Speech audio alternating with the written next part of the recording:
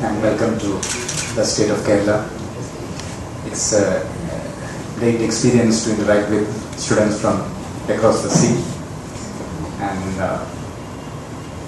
thinking about the topic which I will be presenting in a much simplified form than what I have written over here. I have a full paper with me, but I don't think I will be reading out the whole paper for you. The theme which is being titled the Elephant versus Dragon. I have a little twist to that title. I will be comparing dragon versus elephant. I will be just changing a little bit of that. So let the dragon be in the front and the elephant comes behind in a slower pace. So this is a small twist which I will be doing it. And that do have my academic background of little bit of knowing. I was studying Chinese studies for a few years and doing some field research in China. Paper is looking into the goals as you have, the democracy and the modernization process, democratization and modernization process. The paper tried to link this into a single process of the current hot topics like the urbanization, the process of urbanization. Generally, when you think in terms of the urban space, it is immediately coming into our mind that it is the economic unit, the urban as an economic unit that is creating that loop or the attraction. But we also knew that many of the political transformation which happened across the world do have the center of urban space. So in any context or in terms of the political or the economic, the contribution of the urban space is immense. So what I try to do is that bringing in the debates you will be covering as part of your course in terms of the aspect of process of urbanization and comparing the dragon with the elephant in the urbanization process. Let me start by just briefly looking into a history of how urbanization, the process of urbanization happened in China and India. We do have two countries do have a immense history, civilization past, and urban centers were prominent in these two countries. And prominently, many of these urban centers created products which could be sold to other parts to Arabia, to Europe, in other parts of the world. And we also created our own routes. The trade by the central government, not the federal government, and 15 centers were identified. And these incubation training centers for entrepreneurs. To start an enterprise, you will get trained in specific technology, and you will be trained in managing that institution or organization. Then you start up the organization. So you will be starting your programs in these institutions, then you will be coming to the field. This is what the role of these incubation centers. Nationally, there is 15 incubation centers which is being created, and people are getting trained. And many of the reputed institutions, like in India, Indian Institute of Management, Indian Institute of Technology, IITs and IIMs, they are involved in these training programs. And in Kerala, there is a prominent incubation center. This is in Trivandrum. There is this IT park, Techno Park in Trivandrum. One of the successful incubation parks is in Trivandrum, in Kerala. So these are the role of the state in assisting or creating new urban centers. The role of the state is not the market which is actually getting the investment over there and making it a prosperous urban space. There is the role of the state or the government which assists in creating the urban prosperity. This is very prominently figures in the development strategy of either China or in India. But there is certain differences, or in the sense that to what extent the state is involved. There is only the percentage differences which matters. But generally the state do have this sort of a program. This is what I want to what you want to compare in terms of the creation of urban centers. The last point I will mention is in terms of the social dimension.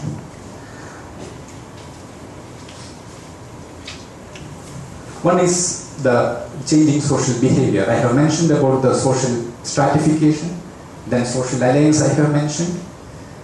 The other is the social behavior in terms of the consumption, increasing consumption of the urban people. That is what China do had a different society till 80s or 90s. But later on there is this huge change in the consumption pattern. These luxury goods. The disposable income is huge. The wealth accumulation is huge. So once that enormous wealth is being in the hand of one person, the products you buy will also be of that enormity. So you need these type of huge products, huge priced products, quality products, luxury products, not the regular day-to-day affair, not that sort of a consumption. So there is this shift which is happening in China and India also, but very slowly, because the wealth accumulation in the urban centers is not that fast. Hence, the consumption pattern is slowly shifting towards the enormity of what the Chinese domestic consumption is. So there is a slow movement towards what is the model or what is the rate of that luxury product consumption in China. But there is a large domestic demand. And mostly at the middle level, rather than the luxury product or the luxury consumptions. The rate of growth of consumption is more in urban centers, in the middle level. And what is also interesting to note is that when you compare, it is not China and India. It is the rural consumption which is more than the urban consumption in India. By 2012, the rural consumption is much more. This is very different from what the scenario in the Chinese situation. The state is involved in creating domestic demand in the interiors, and the government policy is started to working. But what is interesting to note is that there is already the wealth in the rural region in India, as we don't have that sort of a land reforms as happened in China. So what is being now, there is a integrating process of market with the feudal assets which was created in the rural regions in India. And there is a huge demand that feudal assets or wealth created, the traditional wealth, that if you want to name that way. So the market is interested in this feudal wealth created in the past. And what is also interesting is what the fact I noted previously. By 2012, it is the rural consumption which overtook the urban consumption in India. And China is striving towards that sort of a figure by pushing the governmental policies, creating demand in the interiors. So this is the consumption difference in the consumption characteristics between India and China.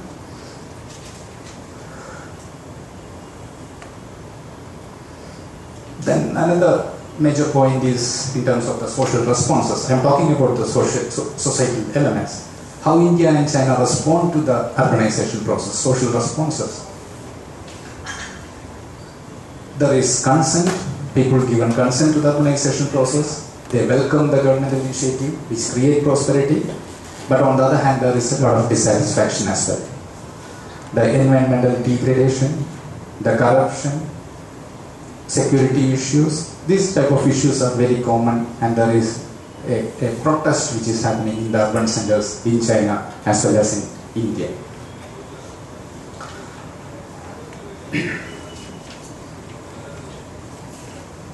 The nature of this protest is what makes it much more different between, while you compare, there is a similarity of dissent and consent, element of consent and dissent. And thinking in terms of the dissent, in China it is very sporadic. It is not well planned or organized, but there is an issue locally, and this local protest will be addressed, if at all, by the local government or the party official at the locality. Otherwise it can get prolonged, and there are places where the protest had happened for months, continuously for months. So these local protests are there, but it is not anyway organized, and it is not well planned. or it is not in that way targeted against what is generally described in the Western literature as against the state against the people. It is a dissent which is generally a dissent of the governmental program rather than the government itself, or against that sort of a differentiation is much analyzed in various cases of protest. But in India, these protests are much more organized or vast. As you might have, if you had a familiarity with what is happening in India, there was a lot of protests happening in India regarding the security issue, life of an individual, life of a woman. These type of issues were prominently discussed, and also related to the corruption issue. You might have heard about for months there was protest in Delhi to implement a strong Lokpal bill. Lokpal bill is a bill addressing corruption. The demand for a Lokpal bill, strong Lokpal bill. And what is also interesting to note is that this bill getting passed in the Parliament legislates the law, as you know, and political parties need to be providing consent to getting past this law. Since independence, it is the 9th attempt in India to pass an anti-corruption law. It is not getting passed. It is the 9th attempt, and it is not getting passed. You can see the political dynamics. A strong anti-corruption law is not yet getting passed in India.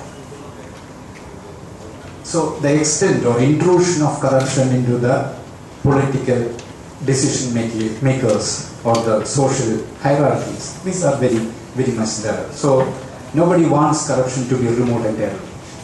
Everyone wants the share of that corruption. So hence, nobody wants a strong anti-corruption law which can create a situation where myself legislating a law against me. No chance. That's not a possibility.